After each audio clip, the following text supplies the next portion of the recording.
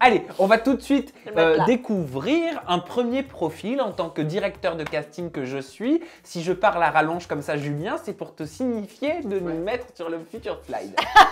Voilà. Donc tu vois, j'ai fait cette phrase à rallonge. Merci Julien. Oui, parce qu'on a un petit bug informatique en tournage aujourd'hui. La flèche ne marche plus. Voilà, on est obligé de le faire manuellement. Alors, Raphaël Pépin, est-ce qu'il peut être dans le Paredes Show? Est-ce que tu le prends? Qu'est-ce que tu penses de lui en termes de candidat, d'influenceur? Alors, pour moi, s'il se contrôle, je dirais oui, je le prendrais parce que c'est un bon candidat. C'est pas pour rien qu'on le reprend tout le temps.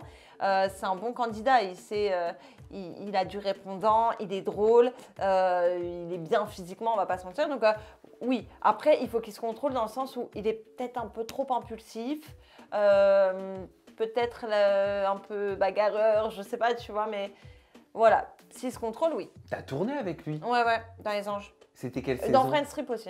Attends, c'était quelle saison des Anges? Bah, ce qui passe en ce moment, le 7. Ah oui, la rediff Ouais. qui est passée, d'accord. Ah oui, la saison de tous les scandales aussi. Ah oui. Mais j'ai l'impression que dès qu'on dit les Anges, tu sais, la saison 10, c'est la saison, la 11, c'est la saison de tous les scandales, la 7 de tous les scandales, aussi, ouais. la 8 aussi, elle était pas mal oui. gratinée. C'est Les Anges, quoi. Bah oui.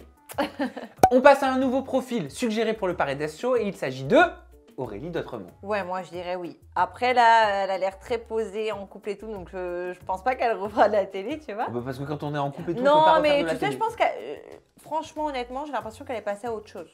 Parce qu'à mon avis, on la demande, on la redemande parce que c'est une très bonne candidate. Ah oui. Moi, je l'aime beaucoup. Voilà, c'est quelqu'un de très authentique. Alors, contrairement à certains, tu vois, elle, je la trouve très authentique. Physique, bah, pour moi, c'est une bombe. Et elle a de la personnalité.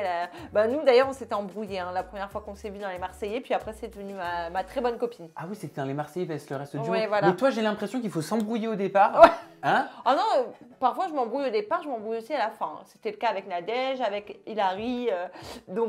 Mais avec Aurélie, non, c'est vrai qu'on s'était... Bah, on est deux grandes gueules, deux fortes personnalités. Et tout de suite, on s'est dit, ça va pas coller. Et au final, bah, je dormais avec elle, tu vois. Bah, tu vois, donc, et c'est souvent comme ça que ça se passe. Ouais, vraiment. On fait souvent sur les préjugés, l'image qu'on peut avoir d'une personne, que dégage une personne. Et puis en fait, elle est vraiment... Toi, c'était quoi qu'on te disait le plus, par exemple, quand on ne t'aimait pas? Grande gueule, fake, alors que je suis tout le contraire. Grande gueule, je le suis, mais ouais, très impulsive, très nerveuse. On découvre une nouvelle personnalité potentielle pour le Paredes Show. Ah bah oui.